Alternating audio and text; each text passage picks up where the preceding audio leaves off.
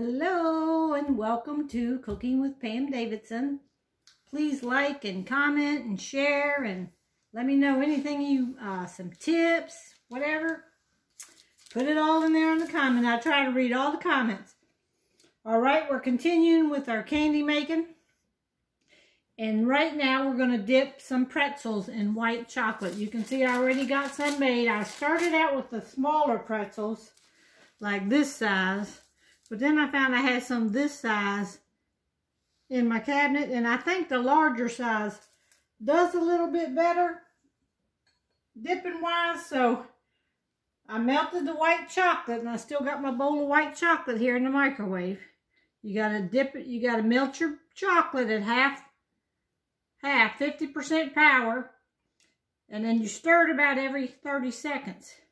Then when you bring it out, if you shake it like this on the bowl, you get all the excess out, and then you just lay this on the paper to dry. So we'll put another one in. Just put it in, coat it with the chocolate, and bring it up and shake it, shake it, shake it. I'll try to do it so you can see it. I usually hit it on the side of the bowl. It gets all the extra chocolate off. And then you just put it on your, I'm putting this on wax paper. You could lay it on anything you wanted to. It doesn't take very long for it to dry.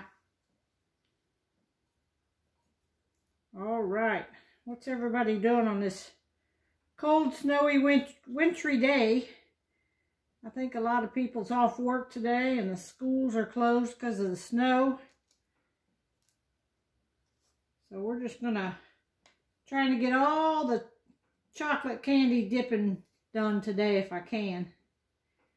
Got a couple more things to do and we'll load up all the videos later on tonight. So you can see, I think a little bit bigger pretzel does better. It's easier to shake it off.